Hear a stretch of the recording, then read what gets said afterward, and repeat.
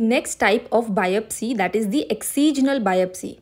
Now in incisional biopsy we have seen that we remove just a small part of the lesion, whereas in excisional we remove the complete or the entire lesion. So it is diagnostic as well as curative. Diagnostic because we are taking the lesion for examination, and curative is we are removing complete lesion, so it becomes the management part. So it is done on the benign lesions which are less than 2 centimeters.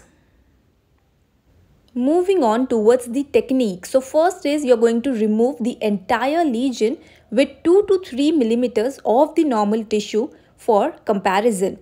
Next is you're going to do undermining of the margins of the mucosa, and lastly you're going to give the sutures.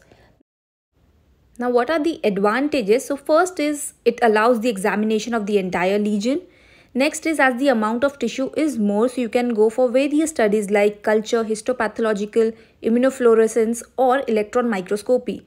Now as it is diagnostic as well as therapeutic, so you are removing the entire lesion at once. So for that you do not need to go for separate surgery later.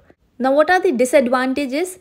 If the lesion it is highly infiltrative, because of that the margins they cannot be determined and you are going to remove only a part of it, and because of that a different surgery is required later.